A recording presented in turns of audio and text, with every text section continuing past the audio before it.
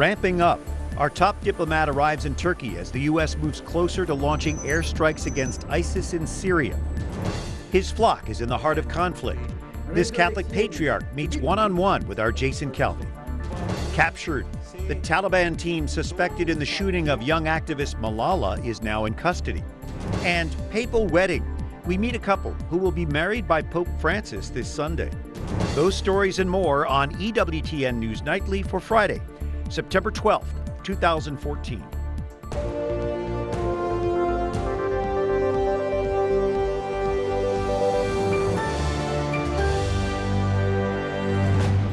Good evening from Washington. Thank you for joining us. I'm Brian Patrick with your news now.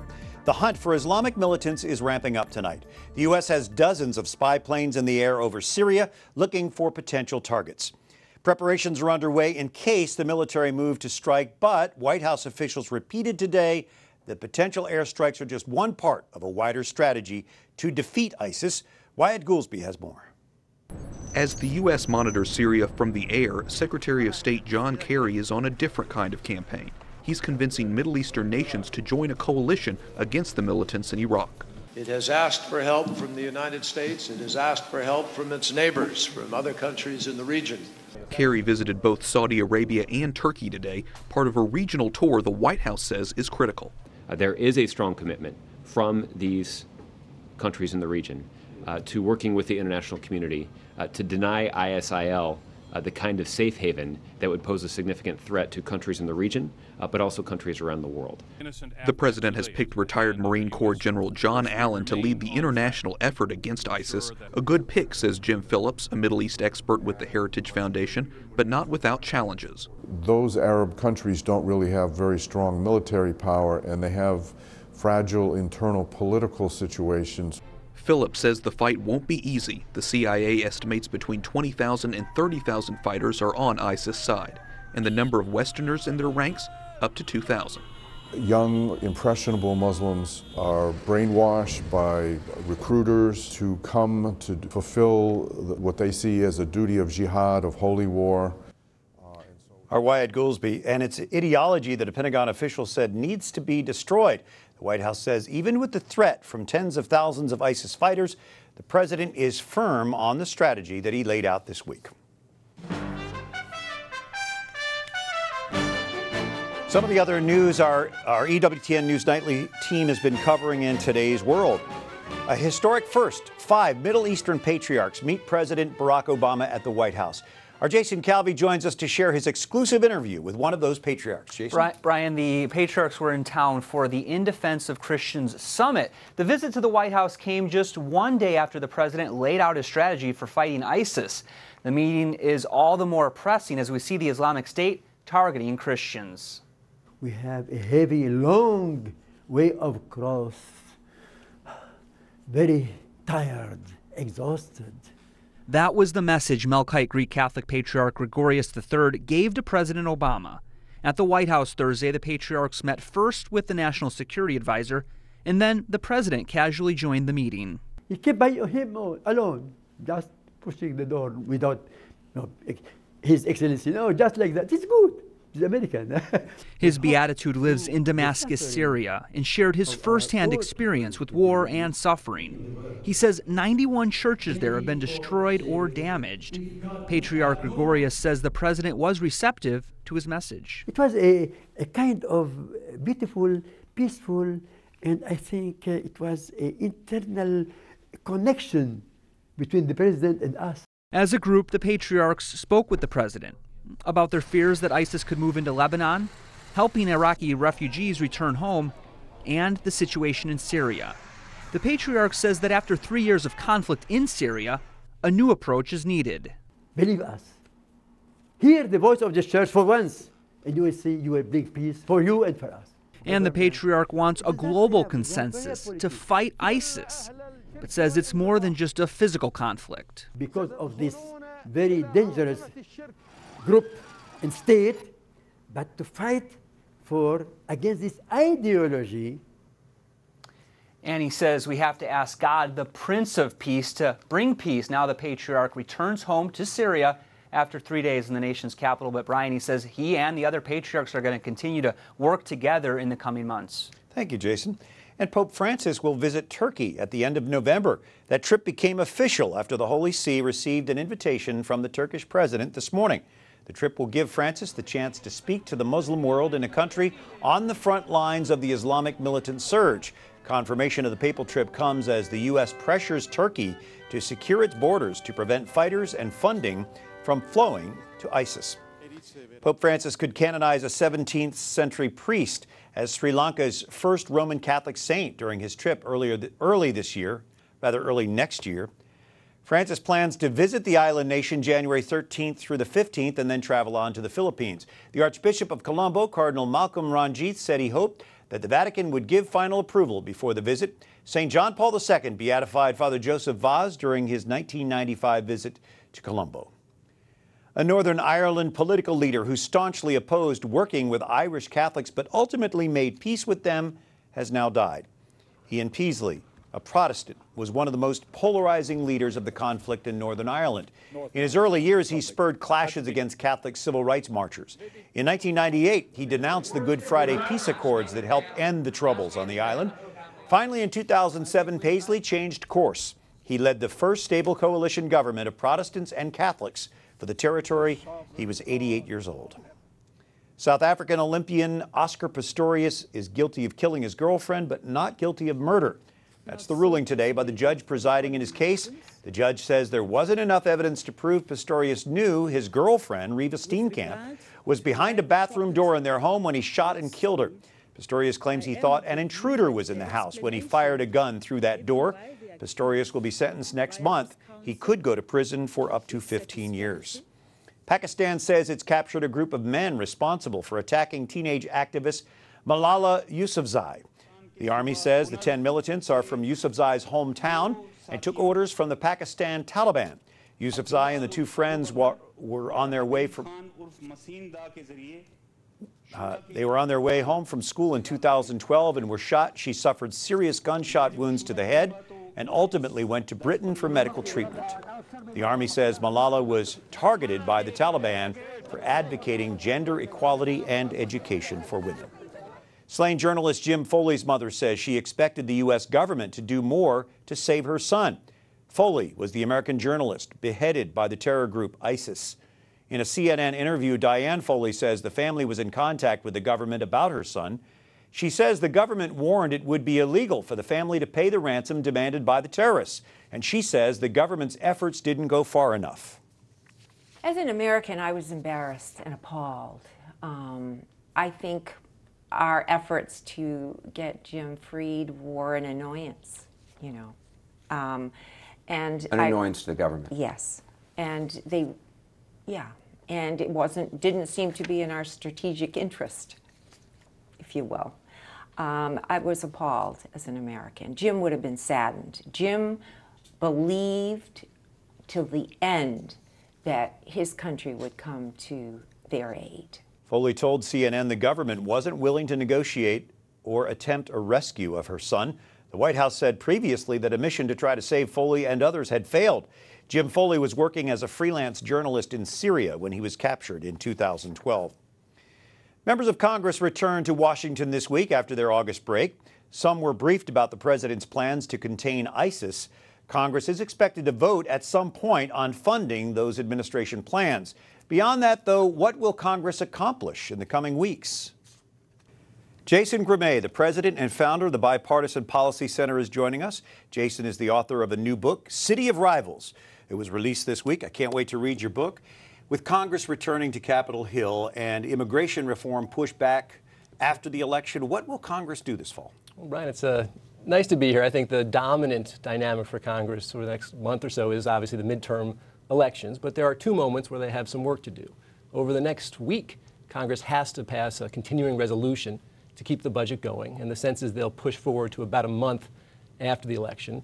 They're also going to probably deal with this issue over the Export-Import Bank and also kind of kick the can, keep that authorized till June. They were pretty much ready to go and get out of town until the president called on the Congress to engage with his plans for ISIS, and I think that's really the challenge for the next few days. I think the sense is they'll probably address the question of providing some resources for training of troops. They're going to stay away from the war powers question of authorization of military force, because that's a little too challenging before the election. So they'll avoid those hard decisions. You know, that has been the imagination of our courageous Congress for the last several months, and I expect that'll certainly continue prior to the election. There has been nothing bipartisan about this Congress. However, with this military situation, with the attack or the strategy against the Islamic State, do you expect to see the parties come together on this? Well, you know, I think there's always been this imagination that politics ends at the water's edge, that while we may kind of beat the heck out of each other here at home when we're engaging international crises, we act as one nation, and I think we're seeing some of that. There's certainly going to be bipartisan support, at least for the beginnings of this effort. You know, there's still quite a bit of squabbling about why we're into this challenge, but I think it provides some basis for that kind of collaborative conversation. I've heard some say this is the worst gridlock we've ever seen in Washington. How does it compare with situations in the past? So, you know, the 238 years of our democracy has not been political cohesion, tranquility, and abiding public trust. You know, we've had great and really terrible moments in the past. I think what is different now is that we're no longer able to kind of metabolize the partisanship. We used to be partisan and productive. You know, I mean, look back to the Clinton administration, politics of personal destruction, the Lewinsky scandal, impeachment, contract with America, but they still got things done. And I think that's the difference. And really a lot of what I focus on in the book is how to bring back that constructive partisanship. City of Rivals restoring the glorious mess of American democracy. Do you have solutions suggested in here? Yeah, I certainly have some solutions. I think the sense of this book is that we don't need a constitutional convention or attack from Mars to get the country working again. We need to improve the way we bring people to Washington, both with our elections, but then we also have to think about how we treat them when we get here. And one of the real ironies that I focus on a lot in this book is that a lot of the well-intentioned reforms have actually made it harder for Congress to act in the national interest. And I think we need to reconsider some of that imagination that we should have transparency around all things. President and founder of the Bipartisan Policy Center, Jason Grumet, thanks for joining us. Pleasure to be here. Thank you. Coming up, FEMA wants repayment from some families who got help after Superstorm Sandy. And lava laps from the fissures of a volcano in Iceland, fueling fears of a major eruption.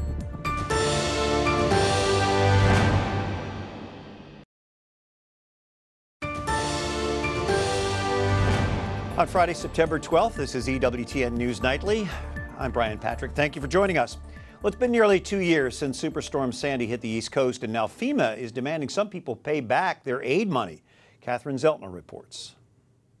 Gary Silberman lived with his dad in this New York home when Superstorm Sandy hit. He got $17,000 from FEMA for assistance, but now they say he's got to pay it back. It's a horrible feeling.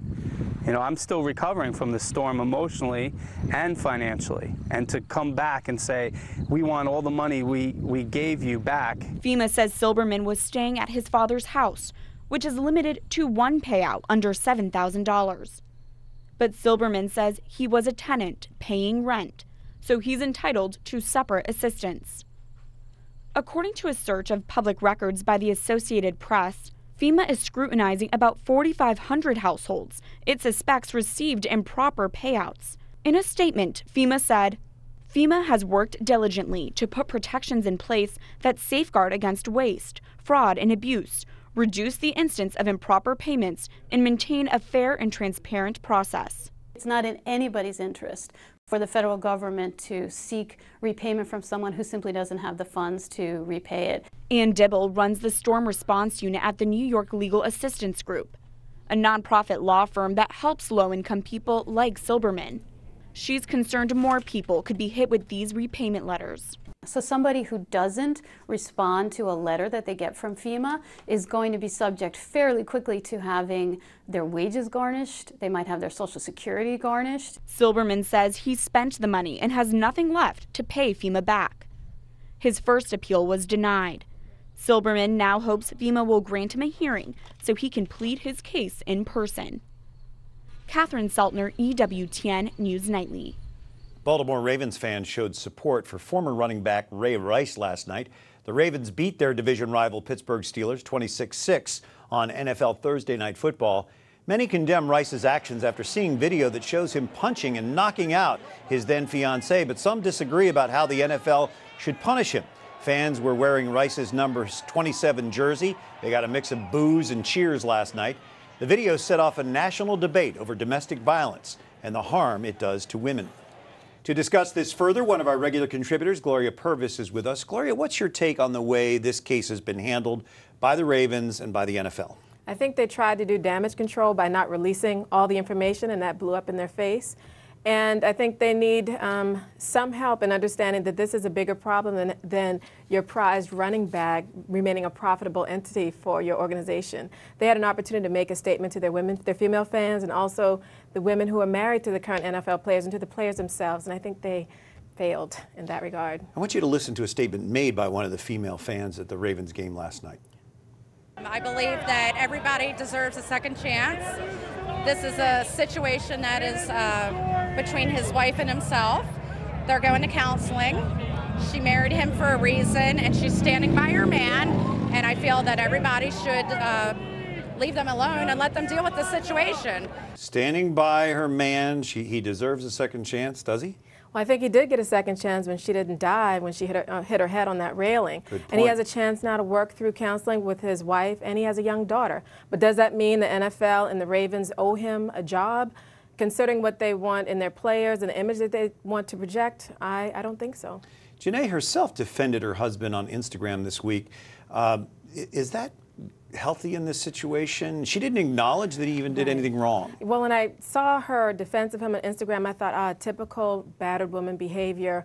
I questioned the efficacy of their counseling because nowhere in there did she quite clearly name what he did as wrong. She blamed the media and everybody else for their nightmare when the blame should be on him. And they need to look at their relationship. But it was typical, to me, battered woman behavior. And she could be acting out of fear in doing that as well. Well, marriages can survive something like this, but let's look at the Catholic teaching and the Catholic approach to abuse within a marriage. Yeah, the U.S. Catholic bishops made a pastoral statement called When I Call for Help, and it talks about the three goals of if a minister intervenes in this kind of relationship. In this order, the goals are safety for the woman and the child, responsibility for the abuser, and thirdly, restoration of the relationship if possible, or mourning the loss of the relationship. But let's make it clear, acting to end the abuse in no way violates your marital promises. Very clear. Thank you, Gloria Purvis. You. We appreciate your contribution. Thanks. Well, a volcano that's been rumbling in Iceland is now threatening to blow its top. Check out this fissure eruption at Bardarbunga volcano. Thousands of small earthquakes have rocked this region, leading to concerns of a full-blown eruption. Dense ash clouds from the volcano recently disrupted air travel. This latest activity has produced a lot of lava, but not much ash. Up next, what a wedding. Pope Francis himself presides this Sunday for the matrimony of this couple and 19 others. And he's rarely seen in public, but we'll show you the latest picture of Pope Emeritus Benedict posted in an unlikely place.